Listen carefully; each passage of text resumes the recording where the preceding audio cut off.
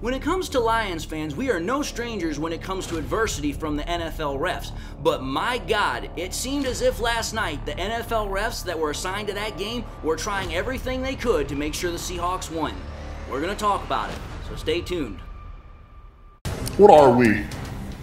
What makes us what we are and what we're going to be? It's grit. It's what we started with last year, guys. Doesn't matter if you have one ass cheek and 3 toes. I will beat your ass. Can definitely compete with the big dogs. 10-5 end zone touchdown Detroit Lions.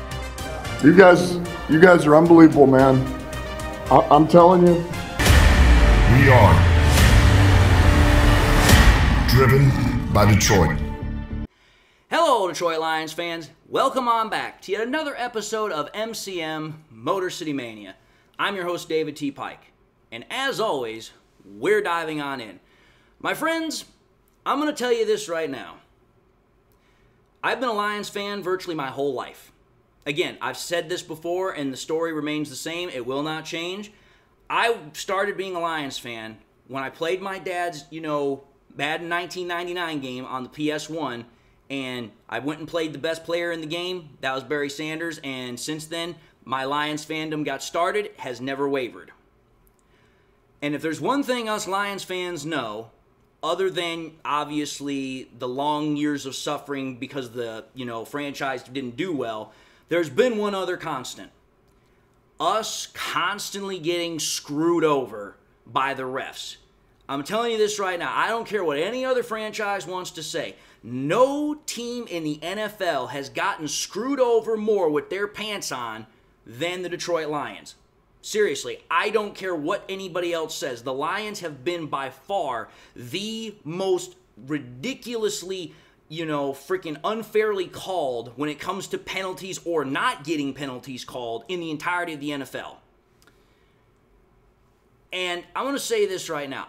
While I understand, and I know that, and I've come to, at some degree, accept that that's going to happen, last night, literally, kind of in a sense, shocked me a little bit.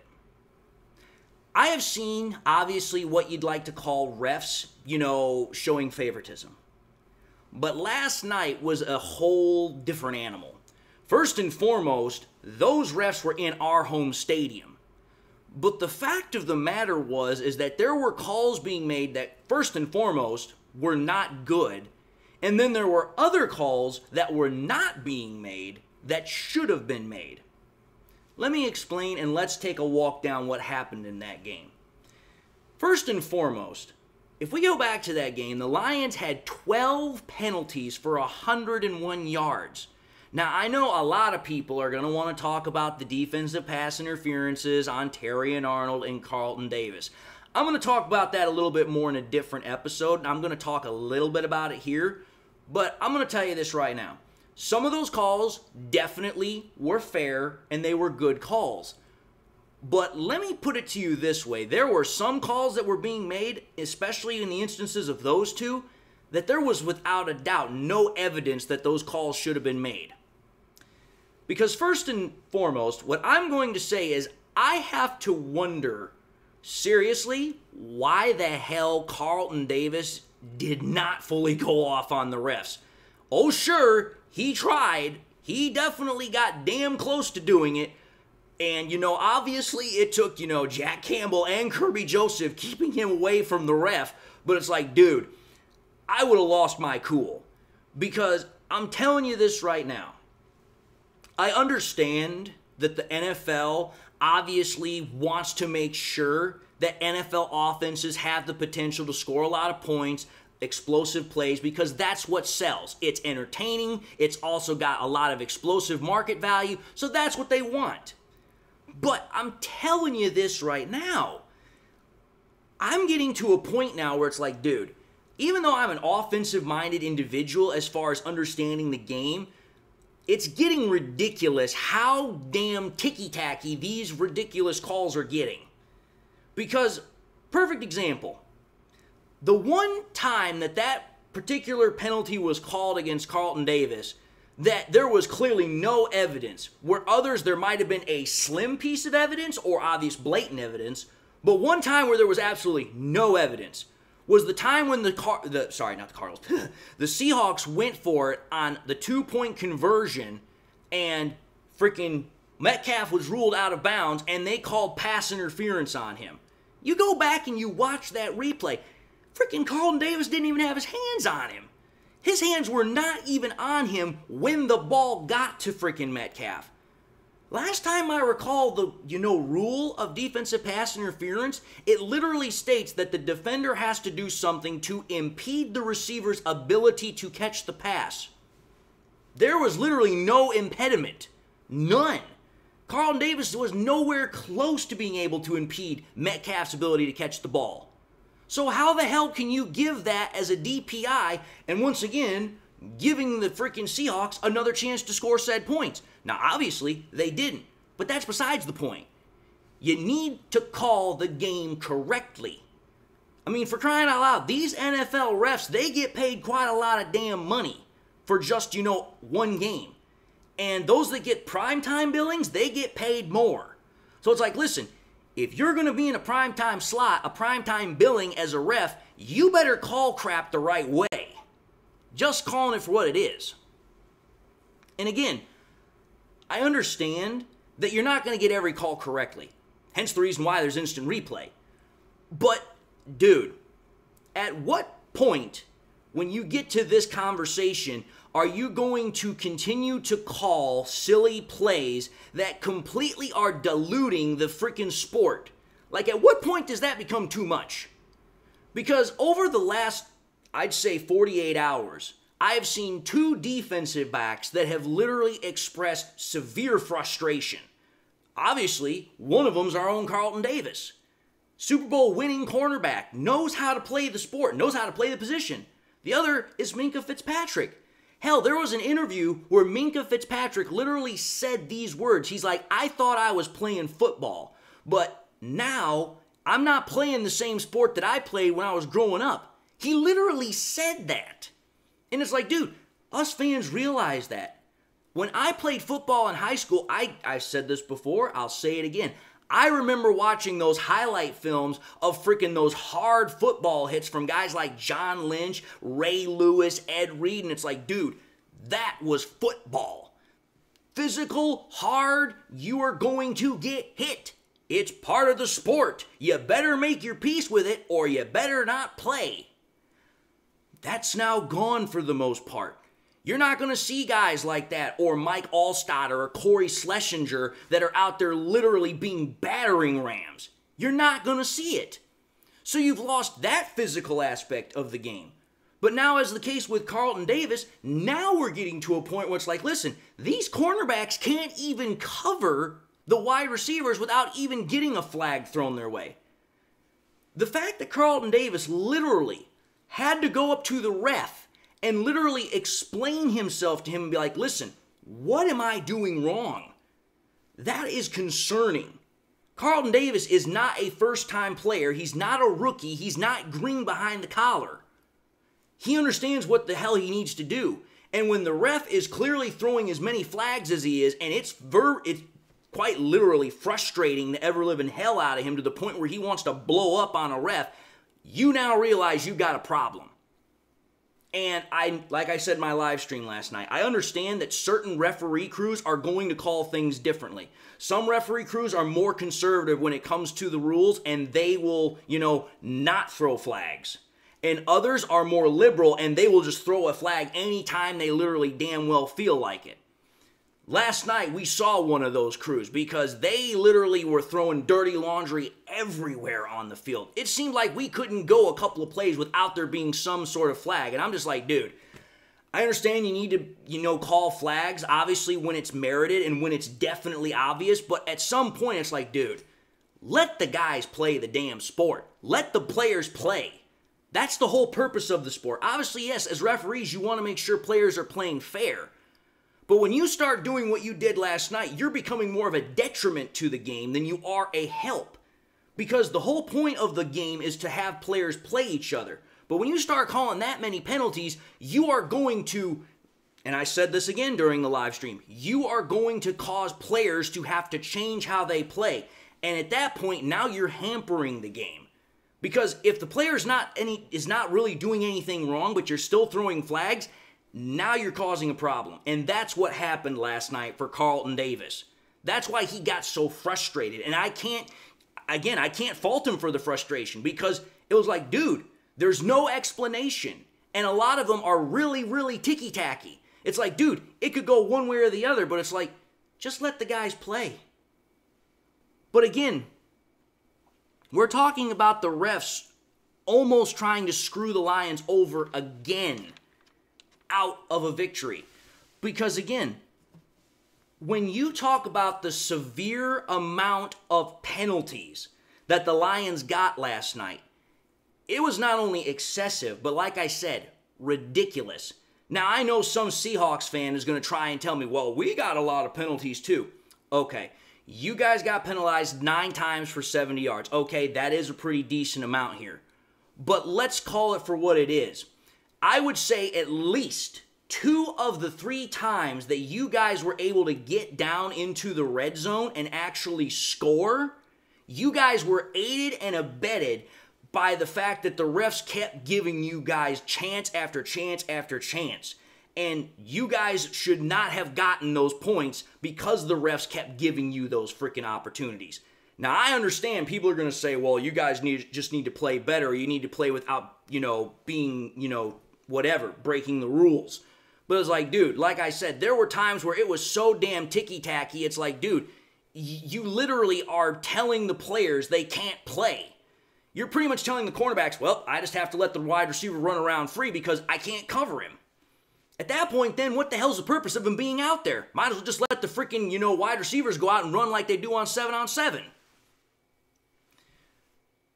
But if that were not bad enough, what truly upset me, what truly got me livid, and again, if you watched my live stream last night, you know I got livid at this, was the calls that were not made. And the one call that absolutely made me lose my cool was when Jared Goff got sacked, and he literally got sacked down by the horse collar. Dude, that to me is such literal hypocrisy. It is such a damn double standard. Let me explain something here. You go back to that play. What did the ref say? He specifically said that the reason why a horse collar was not called was because the quarterback was in the pocket. Okay, let me try and see if I understand this. A horse collar tackle, it is illegal everywhere else for everyone else that is on the field. But it is not illegal for the most overprotected player on the freaking, football field in probably the most protected position he can be in the pocket. So you're trying to tell me that if a player does a horse collar anywhere else, instant flag, it's a personal foul, you're getting 15 yards. But if the quarterback has it done while he's in the pocket, that's not illegal. How the hell does that make any sense? Freaking quarterbacks have rules on rules to where you can't even hit them in the head with a freaking hand. But yeah, you can somehow horse collar the damn quarterback in the pocket, and that's not illegal. I just got to say this. NFL, somehow make that make sense, because that literally makes no sense at all. That is complete back-ass words. Because I'm going to tell you this right now, and I said this last night. For those that didn't watch and for those that did watch, I'm telling you this. If that had happened to Patrick Mahomes, there would have been a bloody outcry, murder throughout the entirety of the NFL. Because that would have been considered, a dirty play. Because, Patrick Mahomes is the golden boy. He's the poster child of the NFL. We can't have the NFL losing its meal ticket. That would have been what would happen in that circumstance. But with Jared Goff, nobody bats an eyelash. Even though Jared Goff is a top 10 quarterback, he has helped resurrect the Detroit Lions into a Super Bowl contender. But yet again, that's the hypocrisy. That's the double standard. It not only extends to how it's not called, but how certain refs will call certain things for certain players. Yeah, it used to be called the Brady effect. Now it's called the Mahomes effect. And again, to kind of wrap this whole episode up, it was quite plainly obvious. I don't care what anyone wants to say. The refs were trying to screw the Lions out of a victory last night. They literally gave the Seahawks every opportunity possible to win that game, even though they had not earned it, they had not deserved it. And like I said, us Lions fans, we've gotten used to this kind of crap. Because let's just go down memory lane here for a minute. Like I said, us Lions fans, we have seen our team screwed over more times than anybody else. And there's certainly proof in this. How about the fact that we go just back to the game itself? Who remembers the freaking fact that we hit the 2-minute warning and, Jared Goff supposedly got out of the end zone, and you can clearly see on the replay the ball gets out, it hits the ground before the tip touches the white line. But here's what bothers me. We hit the freaking 2-minute warning, and that's in essence kind of like a timeout. Well, tell me this. How is it that in the NFL, if you call a timeout, you can't go back and review a play or change a play with a timeout, but yet somehow you can do it with a 2-minute warning, which is in essence the exact same damn thing? Because think about it. Before they went to commercial break, they said that Jared Goff made it out of the end zone, and that was the end of it. But somehow when we come back from commercial break, they say it's a safety. Again, that is against the rules. You cannot do that. You can't go back to a previous play after a timeout and reverse the call. That is illegal. So again, that was literally a freaking, actual successful attempt by the refs to give the Seattle Seahawks points they had not earned. That's number one. Then let's take a look at some other plays. How about the hands to the face game against the Green Bay Packers a couple of years ago when frickin' Trey Flowers got called twice for hands to the face and the hands never got to the face. At best, they got to the throat, but not the face. Then, obviously we know we're getting ready to play Dallas in 2 weeks. How about the frickin', ineligible man downfield frickin' bullcrap call? That was literally the NFL screwing us out of a victory, robbing us of a victory. And the NFL pretty much admitted that because, that's right, Brad Allen was removed from officiating the freaking playoff cruise. Then you go freaking to I even hate to think about this, but go back to the freaking Rams game we just played at the beginning of the year. Even though we won that game, where the hell was the DPI that should have been called on Jamison Williams that resulted in that interception that Goff threw? Quite plainly, easily, defensive pass interference. Not called. That was bull crap. And then you go back to the freaking playoff game in 2014, again, against Dallas. That's right, the freaking flag that was thrown and then picked up, that cost us that game, along with a bunch of other nonsense. How about we go back to the 2012 Thanksgiving game against the Texans, where Jim Schwartz challenged a play that was clearly, obviously wrong because, that's right, the player was down. Freaking Justin Forsett was down. It was clearly evident he was down. But, that's right, we got penalized. The play was deemed not reviewable, and that helped us lose that game. Completely bull crap.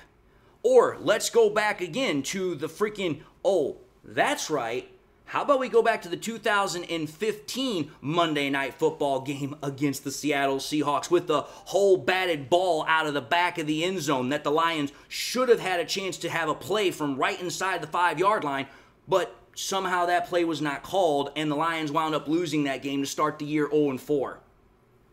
I've literally provided 7, 8, some odd examples about how the refs have screwed the Lions out of a lot of games and damn near come close to screwing us out of games or tried to screw us out of games. That's why I'm saying, last night, the NFL didn't even try to hide it. The refs didn't even try to hide it. It was so painfully obvious, it's like, dude, what else are these refs going to call? Because now they're just getting ridiculous with it. Now they're getting silly. There were calls that were just like, dude, I don't know what the hell you're seeing, but it ain't there. Or it is so minuscule that you are literally being, again, super sensitive in your interpretation of the rule. But anyway, folks, I've said my piece, and you know what? I know a lot of Lions fans are going to agree with me. And I know there's probably going to be Seahawks fans that don't agree with me. Doesn't matter. The evidence is out there. It's literally out there. I have provided the proof, and there's way more of it. But Having said that, I'm going to end this episode and say thank you all for watching another episode of MCM Motor City Mania. If you like what you saw, by all means, I highly encourage y'all to watch the next episode. Also encourage y'all to do one of these 3 things. Like, comment, and subscribe to the channel. If by chance you subscribed in the past, you forgot to do so at the time, want to highly encourage y'all, please, make sure you subscribe, but also make sure you hit that bell notification icon so that way you guys never miss any more content that I push out. Again, the more we get that bell notification icon turned on, the more you guys will be able to know when I push something out so you don't miss it. Also want to encourage y'all to share this content with your Lions friends and family members. Share it here on YouTube, share it on Twitter, share it on Facebook, share it anywhere and everywhere you can with everybody and anybody that you can. The more we can share it, the greater the channel grows, the greater the channel spreads, and the more we're able to bring in new viewership. And with that being said, whether you've been a long-time viewer, whether you've been a new viewer, I hope you all enjoyed the content. And I also hope you guys got something in your life that makes you happy, makes you smile. God bless, my friends. And until the next time we meet, I'll see you all in the next episode.